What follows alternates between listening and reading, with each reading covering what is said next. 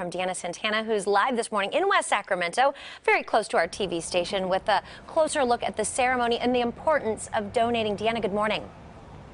Good morning. Thanks for rocking the blue and green today. You got Absolutely. it. You got it. We've got your back.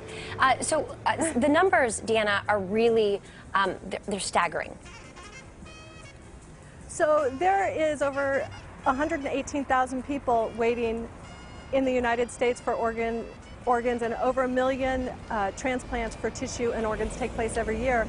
But in here in the Sacramento Valley, we had 1,054 people who were organ, eye, and tissue donors last year, who helped over 70,000 people, but yet there's still 21,000 Californians waiting for a life-saving transplant. So we want to use today to honor our donors, but also to encourage people to join the Donate Life California registry.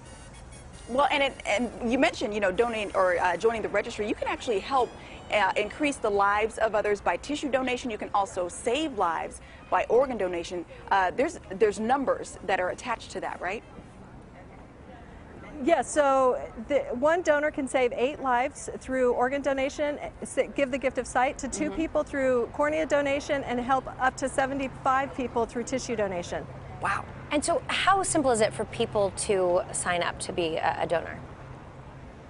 So it's very important for you to sign up to be a donor so that your family knows what your wishes are, and so that they don't have to make a guess when you pass away if being an organ, eye, and tissue donor was your wish.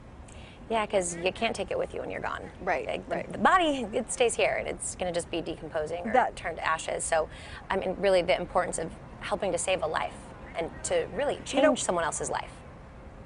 One really interesting thing, too, is you're far more likely in your life to need a transplant than you are to die in a way that you can become an organ donor. So if you're willing to take one, then hopefully you're willing to give an organ to help someone else. That's a good thing to point out. And, talking about something like this may be hard, for families to kind of wrap their minds around, because it's a heavy topic to talk about. But this is something, if you start talking about it early, you get more comfortable with the idea, and then it makes a little more sense, and it makes it a little easier to make that decision as you decide to go throughout your life.